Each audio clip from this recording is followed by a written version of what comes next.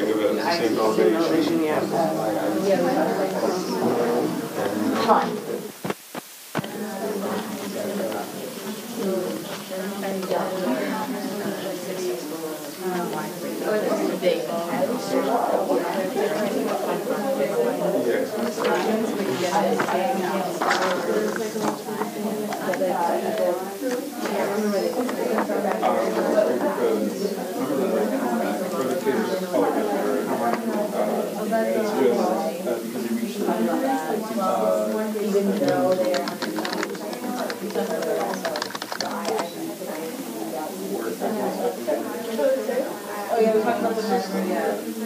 Allows the subcomputer, but in this case, it's just a simple, or it deals more with the property of the stimulus. It has nothing to do with, it's not that the auditory system is an initial component that would provide information. Like, but so if this is more of a stimulus, that's the problem, not the actual system.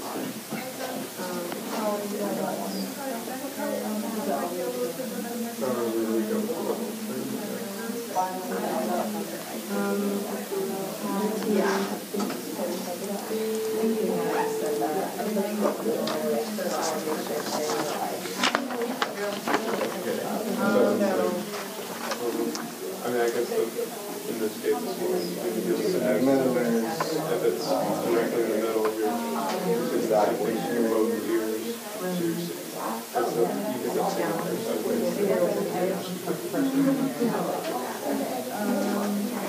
Yeah, I know, right?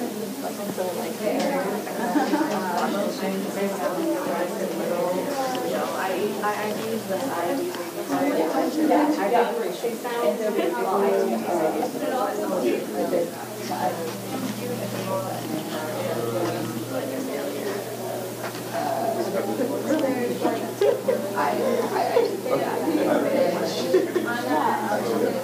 that's my sister like that.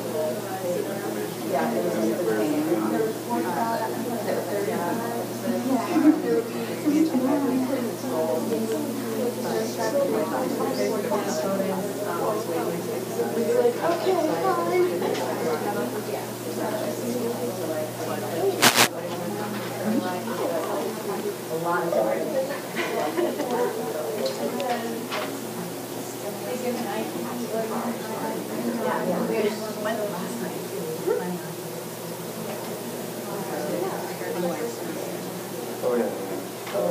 Twice on like this.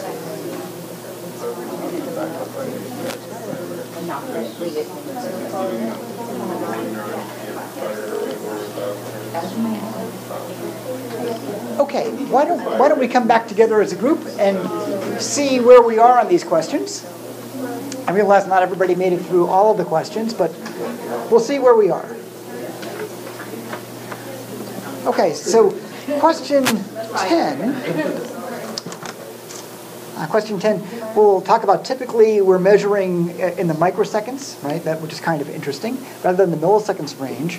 So here's a puzzle about that difference. Our fastest neuronal firing rates are approximately 1,000 hertz. We've mentioned that a few times before. We've got this 1 millisecond refractory period. How then can neurons pick up on microsecond ITDs? Somebody help us out with that idea. Hyperacuity, right? That's what this is.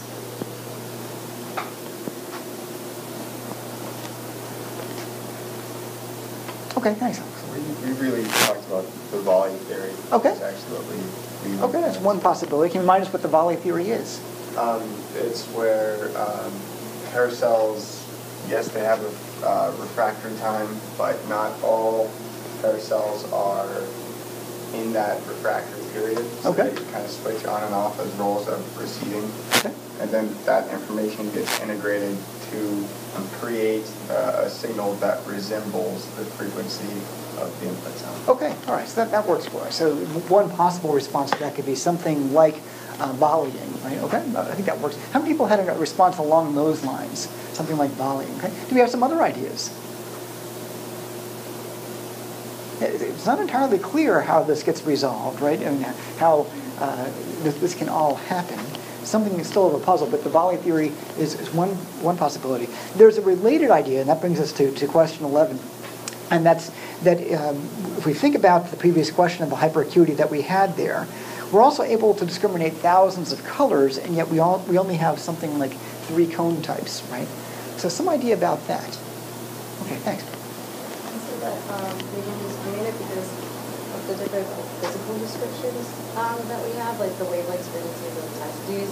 So our physical, like the coding of the physical stimuli and the different types of them can give us all these different psychological experiences that we can have. Okay, so I think I'm understanding that we can discriminate different kinds of colors because we can, for example, not just rely on wavelength differences, but we have hue and saturation, and those have correspondingly physical properties, right? So if we think about saturation, it's how broad that stimulus is in the wavelength spectrum. If we think about brightness, it's how intense it is. That would be a vertical shift in the description on our graph, okay?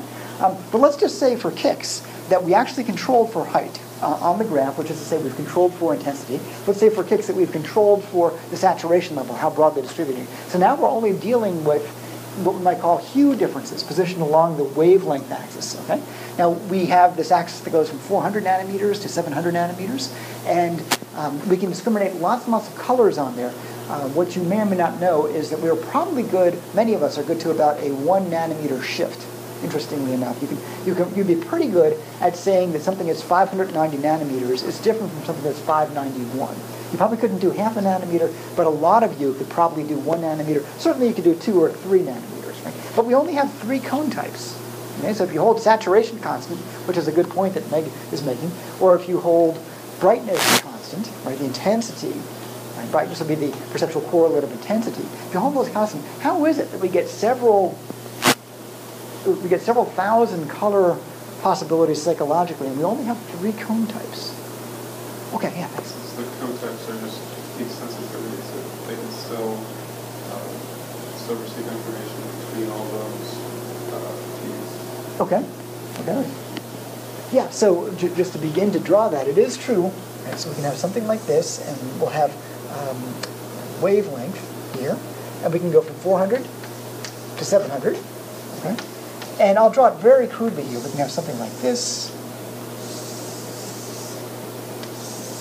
And you might have short wavelength, medium wavelength, and long wavelength cones. And these are the peak sensitivities, right? So the peaks are occurring at very particular spikes along here. This might be something like, I'll say intensity is on this. Or we'll leave it at sensitivity. Okay, they're sensitive to different wavelengths of light. Okay, so we have those 3 different peaks. Okay, that's certainly true. Of course, we do have the problem of univariance. So if this guy fires, right, all we know is that the short wave cone caught a photon. That's all we know. So if that guy is firing, it could have been that the wavelength came from here or here, right? And yet somehow we have 1 nanometer. This is lambda in nanometers. We have 1 nanometer discrimination, right? And yet we have these relatively fat distributions, if you will. Right? So it is a puzzle. Now, I like your idea that they're only the peaks, right? So we're grabbing more than that, but some other idea about how it is that we have nanometer precision here, given that we have this really, really fat distribution of cone sensitivities.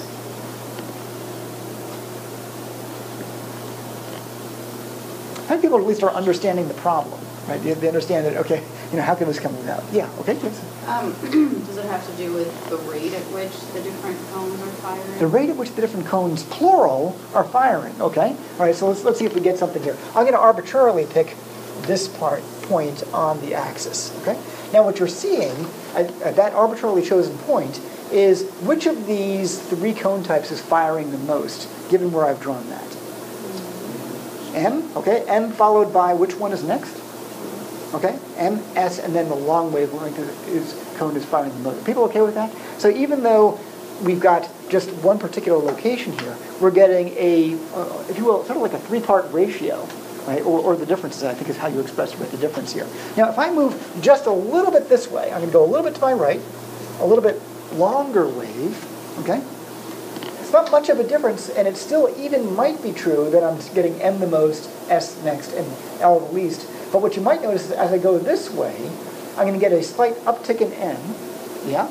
I'm going to get a slight downtick in the S firing rate, and I'm going to get a slight uptick in the L firing rate. People okay with that? So even a small difference could have a fairly large difference in the combination, the differences across all of them. So there's an interesting lesson there that maybe evolution has picked up on and given to us, and that is that evolution really only needs to code for these relatively broadly tuned regions, right? They can have this relatively wide region of wavelength being covered here, and as long as we have two of them, we can always compare their relative firing rates, their differences or their ratios, and that can be highly informative and give us much more precision than we would have had in the width of any one of these mechanisms alone. Who's following that? Anybody not sure? It's a little bit subtle. Yeah, I think I see one or two confused faces. Are we okay with that? Right, so it's the ratio of firing that can play a lot of information. And so you can imagine that you almost might have these cells that are sort of bumped up here in time, right? They've got their peak time on and their peak time off, right? And there can be populations of cells that are interleaved a bit, kind of like this volleying theory. But their relative response rates might provide a lot of information that would be much more precise than we would have in any one mechanism. So it's one of the ways of thinking about it. I'm not sure it's fully known how we get to this hyperacuity in time, but there's a couple of ways of getting there. We could look at a ratio of responding. We could have interleaved responding, a couple of possibilities. Okay, so we're up to question 12, I think. In your own words, explain the duplex theory of sound localization. Somebody help us out with that. We'll go with Meg this time. So low frequency sounds give rise to very little to no IIDs. Those IIDs are used to localize high frequency sounds, while ITDs are used to localize low frequency sounds. Okay, right. So we have those two. Some are better at the high end. Some work well for us at the low end. Okay, that's working fairly well. I'll call that up just so we can all see what's going on here in the PowerPoint.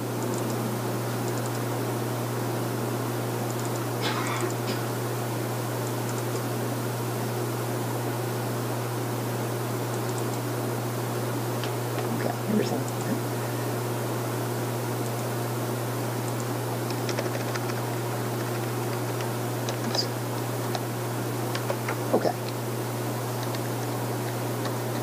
So we've got this duplex theory, okay? And it's interesting that we have these different kinds of cues that we can use for different kinds of frequencies that are coming our way. Okay? I also think this is really interesting. There's this range that we're really not very sensitive to. Right? We're not getting a lot of information from IIDs or ITDs, or maybe it could be there, but we're just not particularly sensitive to that. Right? So it's interesting that we have a bit of a localization blind spot in frequency space. And we're not localizing as well there as we might otherwise do. And there is an anecdote I wanted to tell about this. So how many of us made it to at least one of the talks last week by Dr. Stephen Mayer? Okay? Was anybody there on the Thursday night talk? It might have been the people got there Friday. Did anybody make it there on the Thursday night talk? Okay. So Liz was there. Do you remember, Liz, that we were about 10 minutes into the talk, maybe 15 minutes into the talk? It was going swimmingly. Everything was well. And then, weirdly, even though Professor Brooks gave a beautiful introduction and asked everybody to turn off their cell phones, all of a sudden we started hearing meep, meep, meep, meep, and it sounded like somebody's cell phone was going. It sounded like a busy signal. Okay. Now, what's interesting about that is it was a fairly high-pitched, it wasn't way high, but it was kind of a high-pitched beep. I'll see if I can, let's put in a 2,000, 3,000, and 4,000 hertz tone, just so we get some idea of what we were hearing during Dr. Mayer's talk.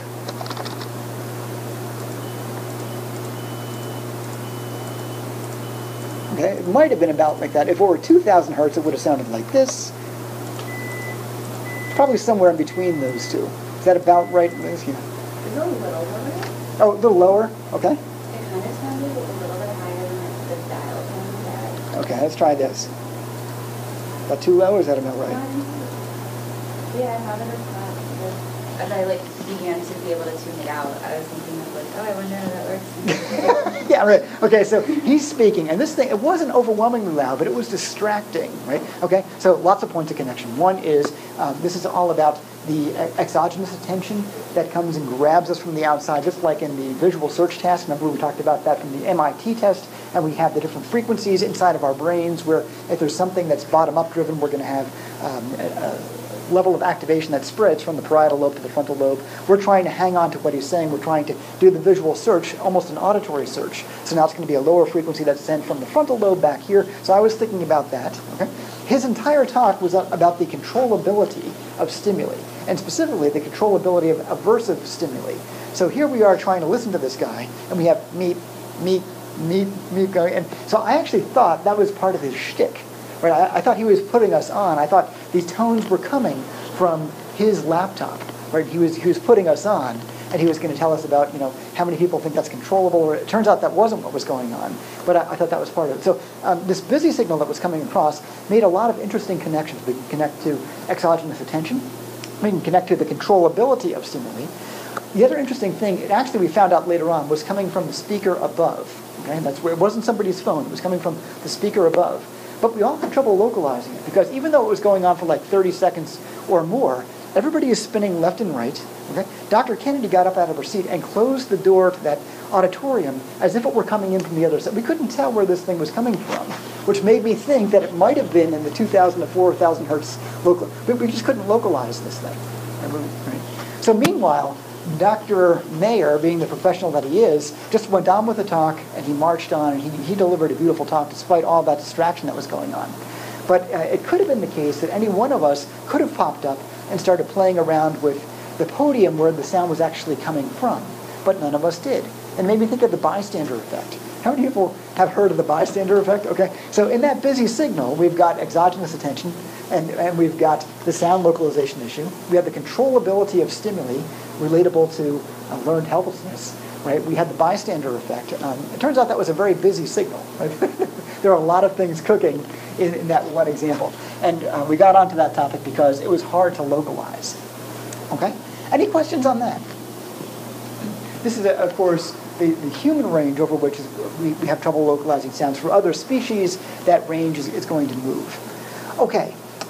Let's see if we can get to question 13. In your own words, can somebody explain why front-back errors are common in sound localization? Even though they're different by 180 degrees. Why don't we go with Clara this time, and then we'll go to Liz again. Front and back errors are commonly made because the sound coming from directly in front of us and directly behind us hit our ears about the same time. Okay. So I know that when I hear something, I can't decide where it's coming from. I'm thinking about it, and I do tend to turn. So Yeah. it's like you hear it from a different perspective. Right. And then that way it's easier to figure out where it's coming from. Sure, right. So the time of arrival cues are going to be identical, even though they're as different as they can be physically, right? And we started this conversation the other day by saying that there's no information directly in the stimulus. We have to somehow pull that information out. And we're able to pull that information out because our heads are extended in space. That's going to give us the possibility of an interoral time difference, at least in some cases, and the opportunity for an interoral intensity differences. But if it's front-back, our brains can't do anything with it. There's really nothing there physically. Yes, please. Why wouldn't the same thing happen like this? Stimulus is 45 degrees, like in front of you, 45. Wouldn't that happen? Thank you. I tried. I don't know how three-dimensional my videos actually are. I was trying to point to 45 and 135. But when I go back like this on the video, it might not be obvious, right? So what we can say is this. Let me see if I can line it up so that you're actually, if I were to close my eyes now, this would be this would be due north. That way is actually north, that's south. So due north, you're about 45 degrees away, right? Okay, now if I go like this, okay, now you're at 135 degrees away. What's interesting is, in both of those cases, you're on my right side. But what I wouldn't be able to tell very well is whether you're on my right side and 45 degrees this way of due north or 45 degrees that way of due north. But at least I know you're on the north side and not the south side. So I have some localization there. And the same thing is true for anything that's equidistant from a given point, right? We could do plus minus 10, plus minus 20. But it's a good question. Who's following all that? Is that working for us? Yeah, okay. Okay, so then let's see if we can line this thing up with metamers. Okay? In what ways is the issue that Claire has elucidated for us, that front-back gives us lots of errors, even though they're physically different. In what way is that metameric, and what way is it maybe not metameric? Okay, thanks, Liz. Basically, because a metamer is errors that represent physically different stimuli, but we can tell the differences. And so on one hand, someone could think that the stimulus is actually impoverished, and they're not actually having a failure to discriminate differences. Okay. Why would not be a metamer. Okay, why it would not be a metamer? Yeah, really interesting. And so thank you for that. And somebody else have? Okay, do you want to add to that? So white would be a metamer. Okay, that's fine. We are failing to discriminate the difference of. Okay, so that on some level makes it a metamer, right? Now, when we think about that, though, we've talked about different kinds of stimuli, lots of different kinds of stimuli. And one broad category that we had, we'll see if you remember this, is proximal stimulus versus distal stimulus. Who remembers hearing about those? Can somebody just remind us what that distinction is? A proximal stimulus versus a distal stimulus. Which is which? Okay, thanks, Claire. A distal stimulus would be something like the desk that's relatively It's physically far. out there, right? Out there in the environment, okay? It's relatively far away from us, but the proximal stimulus is like the photons coming in and hitting our retina. Yeah, right. Yeah, the proximal stimulus is on our person. It's on our nervous system, right? Okay, it's proximal to us. It's right on top of us, okay? And the distal stimulus is out here. So if we go back just for a moment and we think about this situation that we had in color vision, where we have our wavelengths over here, and we get a 590 spike, okay, that's going to look yellow, and then we get a spike that looks green and a spike that looks red. These two out there in the real world are different from this one. They're physically different, okay? But what's interesting too is these two can land on your retina, and on your retina they're physically different, right? When they're coming in, they hit your retina, and you're getting hit with what I will call the green spike and the red spike, whereas over here you're getting hit by the yellow spike.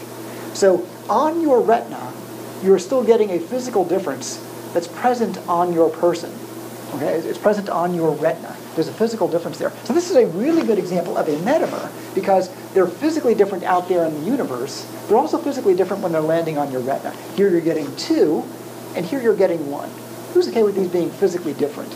Okay, on the person, when we're speaking of the proximal stimulus. Okay. Now, given what Claire has just pointed out, we can say that out in the distance, for the auditory case, something is right in front of me or right behind me. Those are very, very different. Okay? But by the time they reach my ear, they're actually the same. There is no information at my ear. There is no interoral time difference. There is no interoral intensity difference. So at that level, at the level of the proximal stimulus, there is no physical difference, so maybe they aren't metamers, because metamers are physically different stimuli that are perceptually indistinguishable. Here, they're actually, from the perspective of the proximal stimulus, there is no difference, so maybe they're not metametric. Who's following that? Is that working for us? Yeah, so kind of subtle, but what I like about that is it really forces us to think about, well, what is a metamer? And we say, well, it's different stimuli that are perceptually identical, but we have different categories of stimuli. We have distal stimuli, and we have proximal stimuli. And sometimes that might get us into some trouble. Okay, in the interest of time, why don't we move on to our last question there. And this was a question that was asking us about the pinna and the important role that it plays in the elevation plane.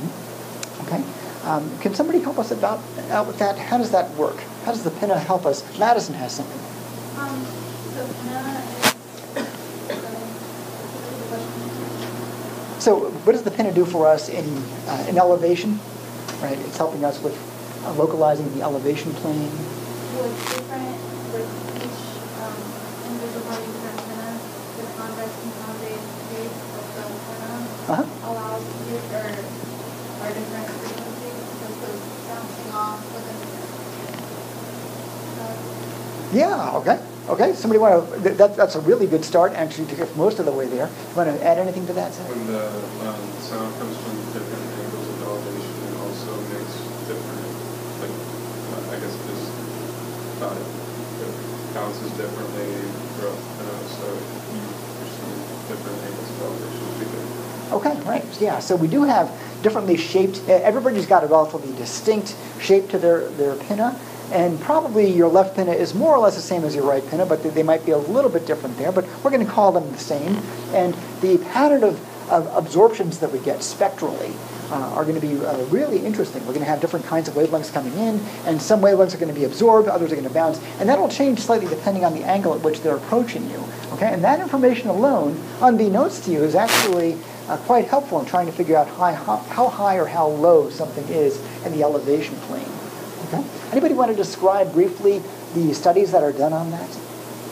There's the PowerPoint presentation ends with some really nice graphs that were taken inside of the canal, just inside of the pinna. Right? They had really nice microphone recordings there. What point were they making about that? Anybody? Thanks. as far as I remember, I think that they were talking about how each individual's, like, some people picked up on like the higher frequencies and some like made sense of lower frequencies. Okay. I'm remembering the pictures and like some were like up here. And Yeah, let's call up that picture. We'll see if we can get it over here. Okay, so what's going on? so they, yeah, like the uniqueness of them are that some were higher and some were they did better when they were localized. Okay, right. Yep. So we have different elevations here. This is a busy graph. They are recording from different individuals, right, and so forth. And you can see that once you change the elevation, you do get slightly different patterns coming in to your eardrum. Right. So there is information there that you can take advantage of.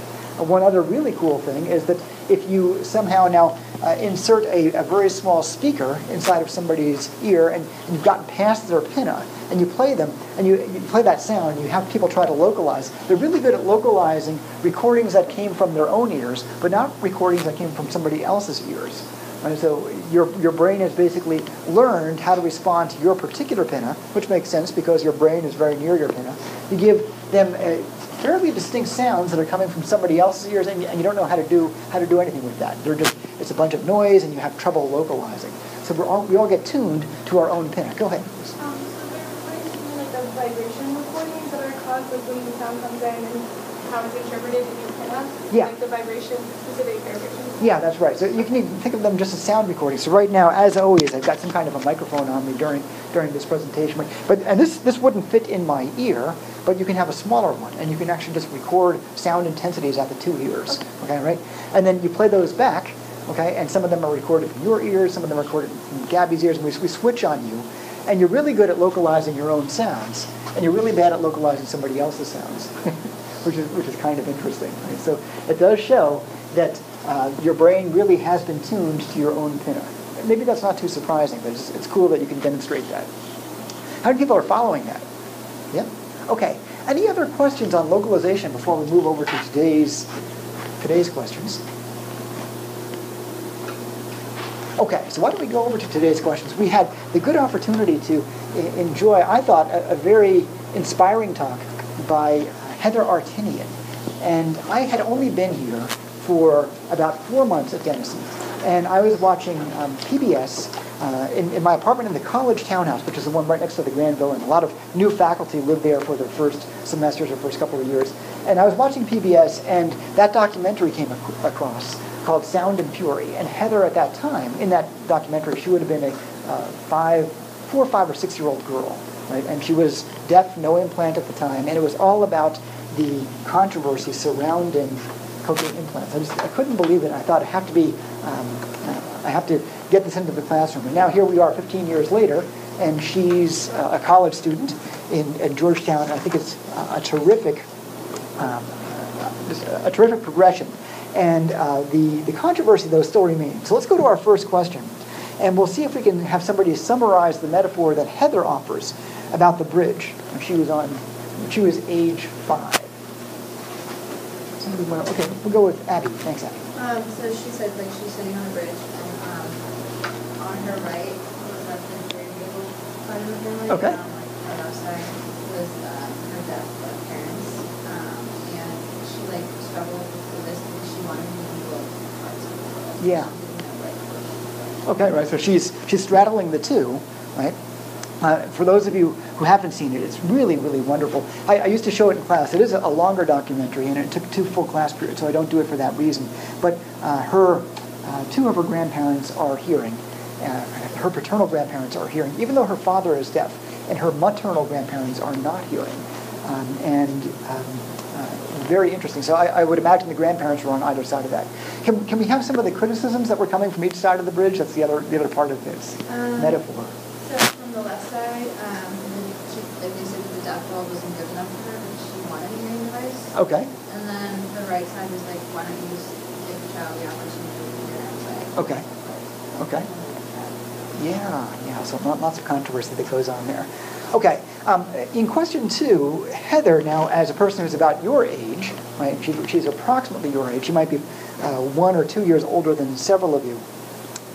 She talks about this issue of becoming a Supreme Court justice. Anybody want to try to connect that to the deaf president now, that you all wrote about beautifully, by the way. Thank you all for your responses last Friday in your essays. Somebody want to connect those ideas? Why don't we start out with that? I guess the similarity was that was kind of wanting to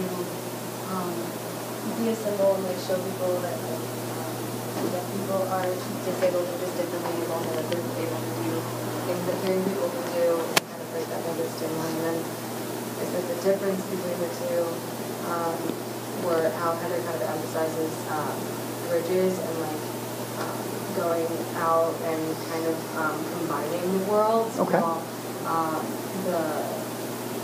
the Deaf President Now movement was more about like likeness and like strength in the community. Strength within the community, right? Maybe solidifying the community around something, right? And there's like breaking out and like encouraging people to reach out and like just making people more comfortable so that you kind of like break it and like you never know how to get it.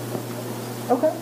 Somebody else want to add anything? That was a fairly open-ended question, but nicely summarized there. Some other ideas about? Yeah, thanks. I have a general question about how cochlear implants like work. Can you give like a brief? Yes, I can, and we will have a cochlear. So the day I think it's the day we come back from. We're going to have Dr. Tangeman. How many people have had Dr. Tangeman maybe for a modern languages class? Japanese was it, or is it okay? I've had him for also the Eastern literature classes. Eastern literature class. He's going to be in. He has a cochlear implant.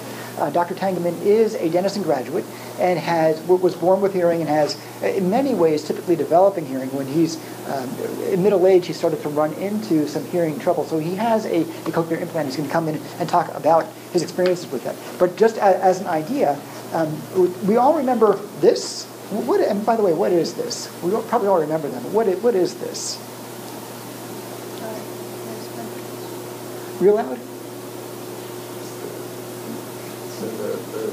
What is this? It's the hairs rubbing together. The hairs running together, right? Okay, so we've got the tectorial membrane, we've got the basilar membrane, right? All of this is going on inside of the cochlea. Okay, it's going on inside of the cochlea. So the idea is that we do need the cochlea. Is somebody else hearing that? Yeah. Okay.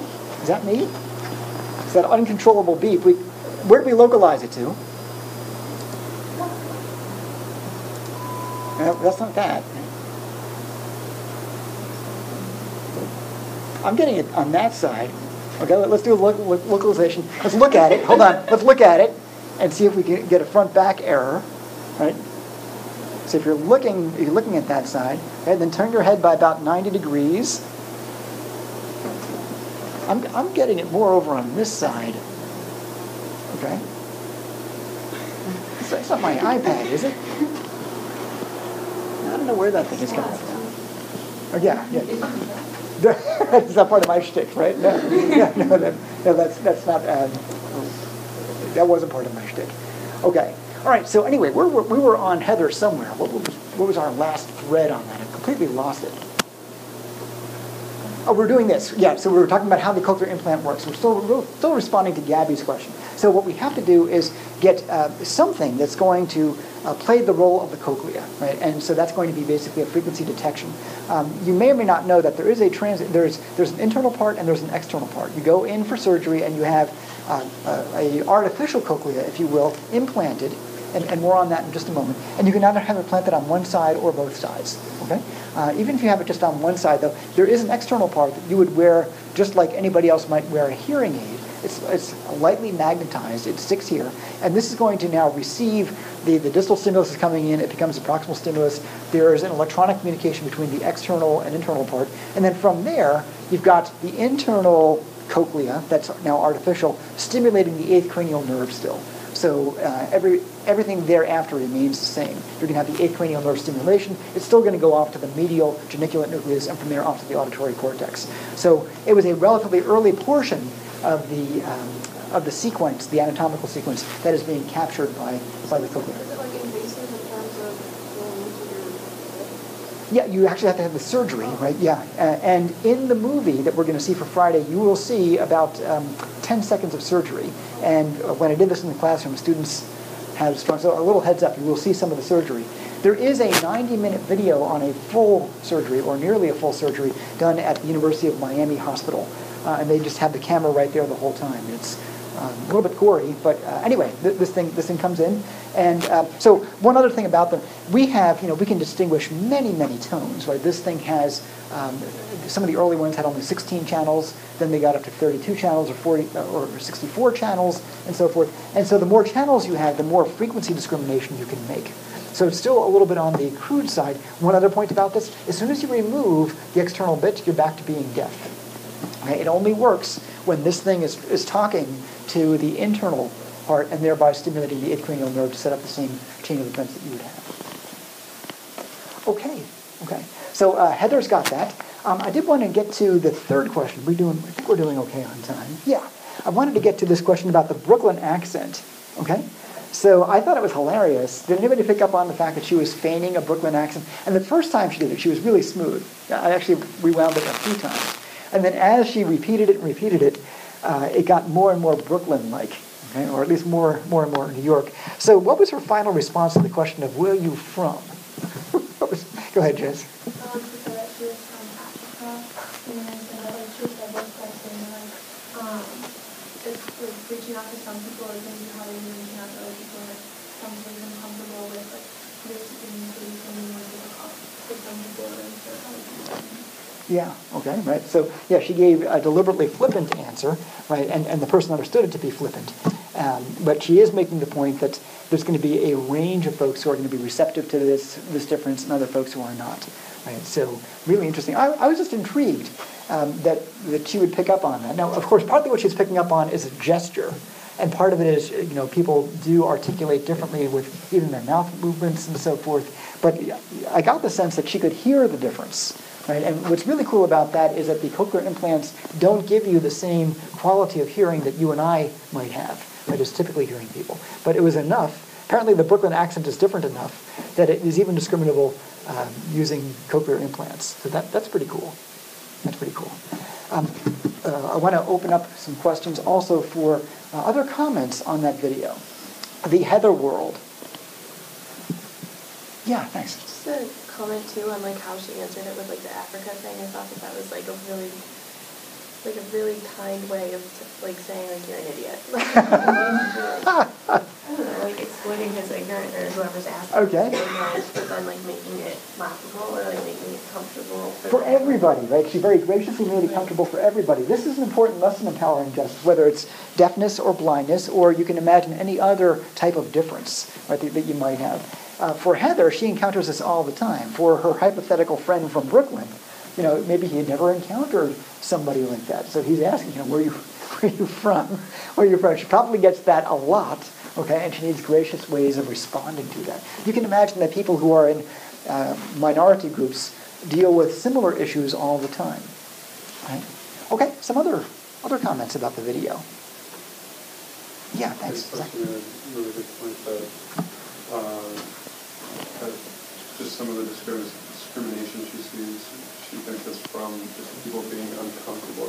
She doesn't actually feel that people look down on her. And most of the time, people don't like her because of her ability, but she just thinks that people have a hard time, they just don't know how to act, and that's why they tend to avoid interaction. Yeah, right. So one of the last papers that we're going to read about, and it might come up in some of our end-of-semester presentations, is on that difference. Why is it that people have a awkwardness in interacting with difference? And one possibility that they put forth was the idea of stigma. Maybe they don't like members of that group, right? And they have some hostility. Another possibility is what you might call script ambiguity. It's not that they dislike you or they think less of you. They just don't know how to respond. Right? So rather than have that awkwardness, they just kind of avoid you. But it isn't because they dislike you, they don't know what they should be doing. Okay, we are at 1:20. When we come back on Monday, we'll have the chance to talk about your TED-Ed response to speech perception. I would also like to reserve the first portion of Monday to talk about your response to the rest of today's TED-Ed questions, where you are generating review questions for the exam on Wednesday and for the final exam. Thanks for a great discussion. Hope you have a great weekend, and I look forward to seeing you Monday.